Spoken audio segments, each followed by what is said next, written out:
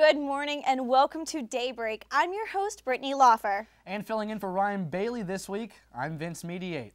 This week on Daybreak, we have your campus, city, and national news, and an interview with Point Park Cinema Senior, Kaylee Fitzgerald, and some actors on her upcoming film, 40 Seconds.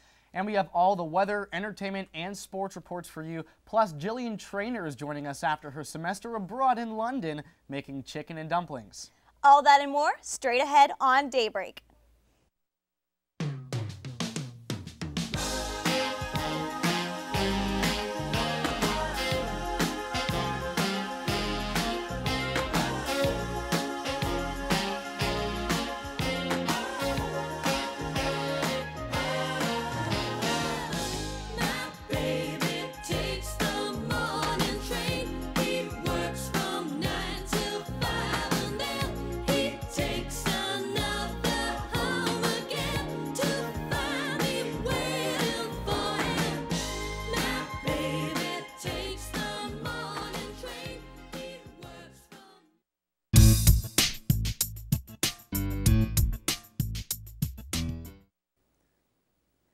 Coming back to campus after winter break, you might have noticed a bare spot in the bottom of Frontier Hall. University President Paul Hennigan announced on January 13th via email that Osteria 100 has closed permanently. After opening its summer of 2012, it continuously failed to impress university students due to high prices and reported poor service.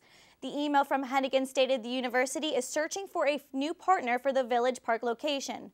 The university recognizes Osteria was an investment that did not work out.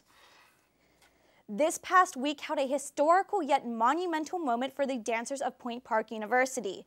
The Youth America Grand Prix's longtime coach and head of ballet at the university, Peter Mers, prepared his students to compete at Upper St. Clair Theater.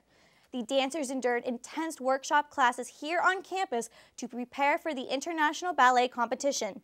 YAGP awards over $250,000 in scholarships to leading dance schools worldwide. If you will be here during the 2014-2015 school year, expect to see more new faces around campus. Thanks to the addition of the men's and women's track and field team, approximately 25 new student athletes will be welcomed to the university. The increased enrollment of student athletes was also aided with the recent additions of women's junior varsity soccer and basketball. The Globe quoted Director of Athletics Dan Swaga saying, quote, "Ideally, athletics are a community builder. I think it brings some talented students here," end quote. Point Park Public Safety is finding new ways to keep Point Park students safe, and the university is taking one step toward this by introducing a card swipe system. A program that is currently in the works will soon connect dispatch with card swipe stations, allowing them to easily track students' whereabouts.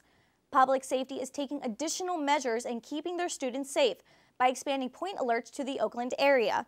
The question is still up in the air on whether or not students will be required to swipe their ID on the shuttle when traveling to locations such as Oakland, the waterfront, and East Liberty. And that's all for campus news. Now here's Vince with city news.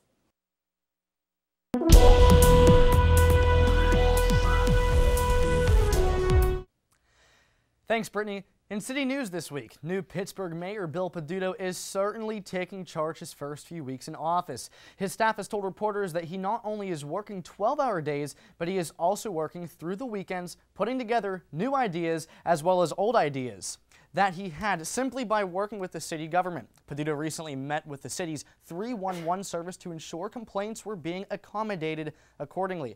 The mayor said he enjoys the company of the media and he will always want to inform the public of his new developments. And the story continues with Peduto. Due to the extreme weather changes in the past few weeks, there has been a significantly growing amount of potholes around the city. Due to a large number of complaints as well as a safety concern, last week Peduto ordered crews to a 72-hour-long what he calls a pothole blitz. He was determined to reach a goal of 400 to 500 potholes by this past weekend. The large pothole increase is caused by the frequent freeze-thaw weather. And thanks to Community Blue, check this out, to stay warm when you're waiting in the cold for buses, when you are waiting for a bus there are record low temperatures, you can stay warm because inside the shelter there are heaters and they are now being referred to as bus stop warming stations. Inside there is a button that can be pushed to activate it. Also, there are motion sensors that allow the heat to go on. So far, there are 4 stations. 3 of them are in the downtown area at the Boulevard of the Allies and Stanwix, Liberty and 9th and 5th and Ross.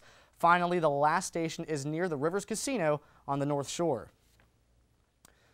Wednesday morning, there was a gas leak in Mount Lebanon off Washington Road. As a result, several businesses were evacuated as well as a portion of the road itself. The leak was caused by work crews building a new restaurant, and a worker accidentally cut the wrong pipe. For a time, there was a very high risk of an explosion. No one luckily was hurt. And that's all we have for your city news this morning. Now back to you, Brittany, at the couch. Thanks, Vince. Coming up next on Daybreak, we will have a national news report for you. A sit down with Kaylee Fitzgerald and some actors from her upcoming film, 40 Seconds. We'll be right back.